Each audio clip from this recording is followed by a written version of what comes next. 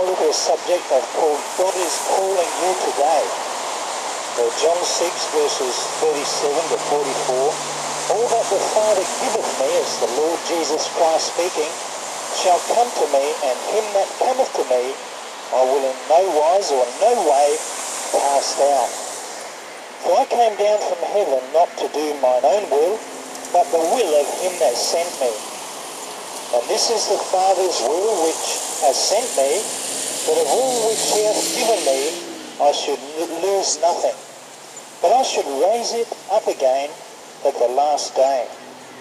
And this is the will of him that sent me, that everyone which seeth the Son and believeth on him may have everlasting life. And I will raise him up at the last day.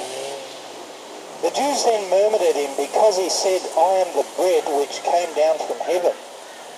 And they said, Is not this Jesus, the son of Joseph, whose father and mother we know? How is it then that he saith, I came down from heaven? Jesus therefore answered and said unto them, Murmur not among yourselves.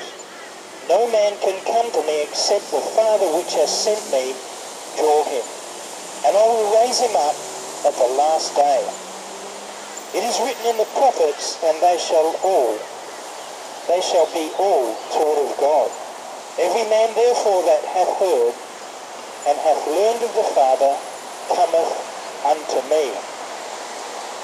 As I said, God is calling you today, I believe, in repentance and faith. You see, we have a problem called sin. And those sins have separated between God and ourselves so that he will not hear. But God is willing to bring you back to himself. God is willing that you might be saved, have your sins forgiven through faith in his Son. Now God is calling you today to come in repentance. That is, change your mind. Acknowledge that you are a sinner before God. And he's also calling you to faith.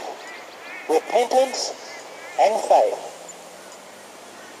Repentance toward God and faith toward our Lord Jesus Christ. For there is no other way of salvation. Christ Jesus came into the world to save sinners. Obviously, we've got to understand and recognize and acknowledge that we are sinners in the sight of the holy and just God. And then we can come, when we've realized that, when we've repented, acknowledged our sinfulness before the Lord, then we can believe on the Lord Jesus Christ, and the Word of God says, thou shalt be saved. That's what God wants. Although we're sinners, we've been separated from God because of those sins. There is not a just man upon the earth that doeth good and sinneth not. And yet there is forgiveness with God, that he may be feared. I wonder, do you have that forgiveness that can only come through faith in the Lord Jesus Christ? Christ died for our sins according to the Scriptures. He was buried, and he rose again the third day according to the Scriptures. He desires that you might be with him in heaven. There's two places in eternity, either heaven or the lake of fire. Now God is not willing that any should perish, but that all should come to repentance. Agree with God that you're a sinner. Acknowledge that you're a sinful person. We're all sinners in the sight of God, for all have sinned and come short of the glory of God.